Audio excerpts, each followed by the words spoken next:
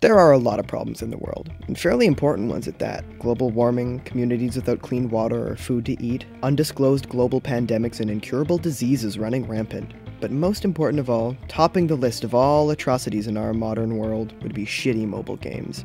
You know exactly what I'm talking about. For all the Clash of Clans, Monument Valleys, and Bloons of the world, there are the Candy Crush clones and endless idle games made only for monetary gain. But in my opinion, the worst offender of the shitty mobile game crime are ports or adaptations of actually good game franchises. Okay, now imagine this. There's this game franchise that's just stellar. Great gameplay loop, super fun levels, and an all-around charm to it. But there hasn't been a new entry in the series since 2013. Now walks in Peggle, a PopCap game that fills all criteria and is announced to get a new entry in the series.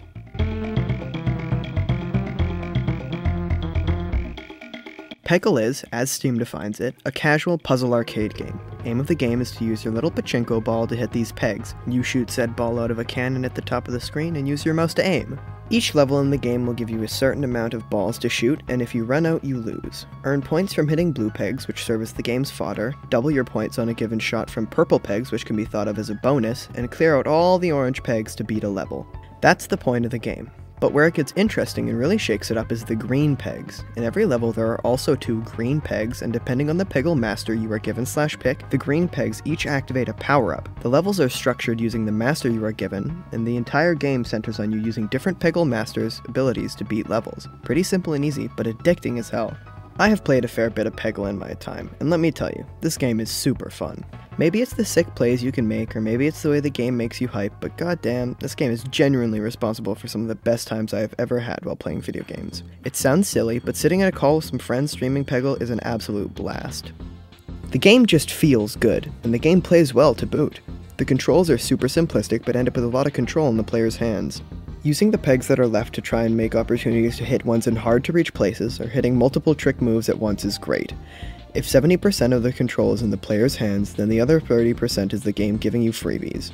The game relies on a lot of luck, but the luck feels as though it's cheating in the player's favor. The game wants you to win, and it results in a fun puzzle arcade game that churns out good levels, interesting power-ups, and fun scenarios.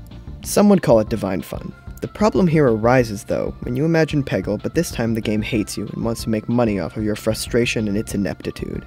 That's what Peggle Blast is. It's an Abrahamic game which is the antithesis of what Peggle and Peggle Knights stood for. It's a mobile adaptation of the Peggle formula with 195 levels, which contrasts heavily to Peggle's 50. You might be fooled into thinking about this as an improvement, but oh no, think again.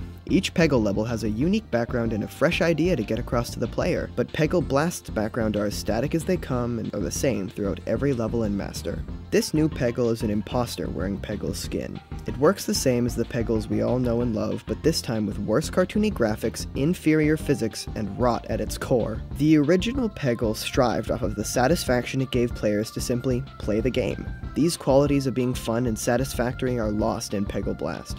In Peggle, when you do something cool, maybe you'll get a point multiplier, or a pop-up telling you that you just did a slick trick. Maybe Jimmy Lightning will pop up in a corner telling you that you have mad skills. Hell, when you are just about to finish a level and hit the final orange peg, the game slows down, a drum roll kicks in to build suspense, and wham! It starts blasting Ode to Joy, and fireworks go off like you just accomplished the most prestigious of feats. And you feel good, because throughout all that, the game was fair and fun.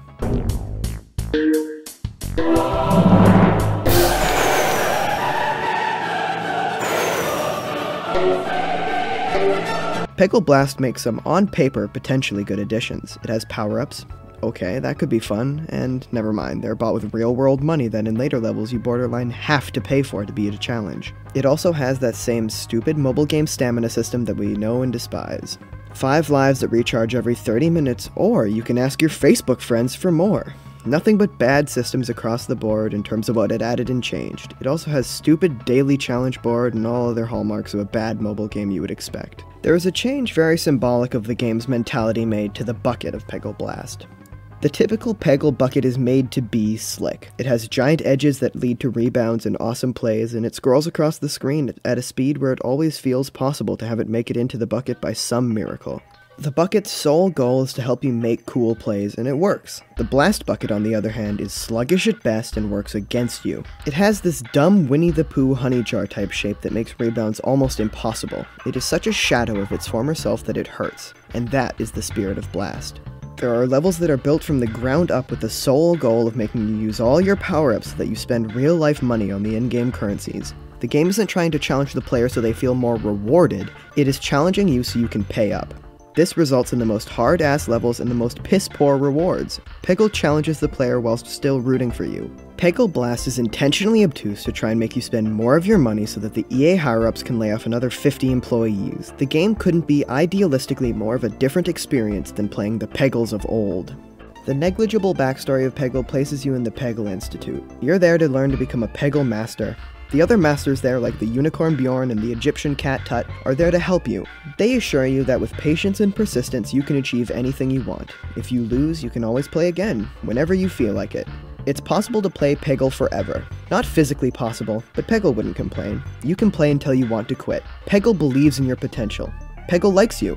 Peggle Blast hates you. When you have only 5 lives and are fighting hard to keep them, of course the game will throw a bunch of nonsense obstacles to make you lose them as fast as possible. And thus it begins. There's a fireball that burns any ball that it touches, stupid gnomes that spread oil on pegs that make them lose all their momentum, and to clear the peg now it needs to be hit 3 times. Some pegs are frozen and must be hit 3 times to be cleared, bombs must be hit a set number of turns, or, oh, they went off, automatic lose. The new objectives are a spit in the face of what Peggle used to stand for. Peggle Blast would want you dead if it meant you'd pay more. Keep that in mind, with all the dumb additions meant to slow the gameplay to a halt and remove any satisfaction you might have, to beat the levels you only have 5 tries. Peggle Blast would kick your dog just to enjoy your desperation, and then would charge you money not to do it again. The Peggle Institute was the target of a hostile takeover by EA, and it's not hard to see!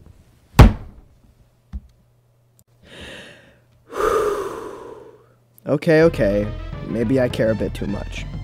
As much as I hate Peggle Blast, I love the OG Peggle experiences. Peggle, much like other games of its time made by PopCap such as Bejeweled, PvZ, and Zuma, are timeless experiences. So let's spin this video and let it serve as a public PSA to play these classics, because unlike Blast, they absolutely rock. The Peggle gameplay formula holds up to this day and always will, and Peggle Nights as well as Deluxe in a bundle is less than $10 on Steam. The fact I even wrote this jokey 4-page script dogging on what I believe to be an unworthy successor to these games should speak volumes.